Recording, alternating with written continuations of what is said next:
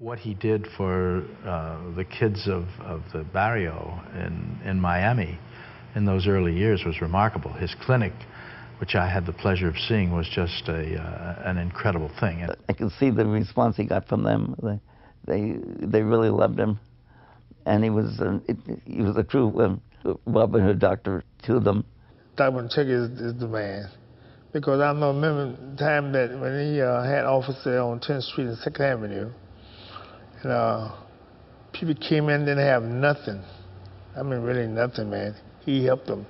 Everybody tacitly accepted the brutish treatment that they, as part of living in the South. You lived there, and I couldn't accept that. And so I began to work for black people in a palpable way. What I really did was reproduce my economic and my father over in Overtown. Only I had the authority to do it, I had a license. But I did basically the same thing. I was the one guy that you could go to. I was the one guy on the corner that you didn't need an appointment. You could just walk in. Whether it was 8 o'clock at night or 8 in the morning, I was there.